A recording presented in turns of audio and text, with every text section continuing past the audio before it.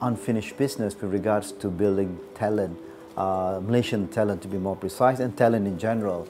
That I think I've not done enough or not done well. The suggestion was by Tan Sri Azman, you need a platform rather than just a generic Khazanah. You need a company that you can use that as a platform. Then was called TMI.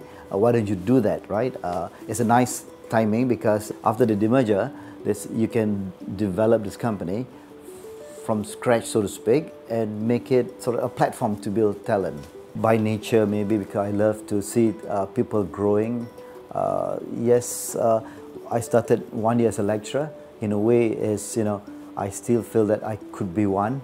And if I couldn't be a lecturer, at least I could develop talent, right? Secondly, is the recognition that it's a pity that as a country we have not produced enough talent who can embark and take over big jobs and big challenges. And third, when I look upon myself, I think that I've been very lucky.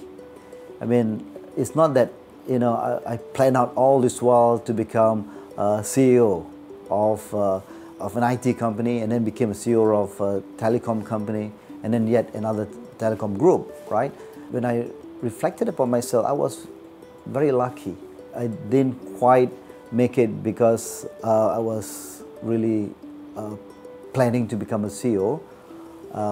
So I thought that I cannot leave it to chance. So the future CEOs must be nurtured, not by chance.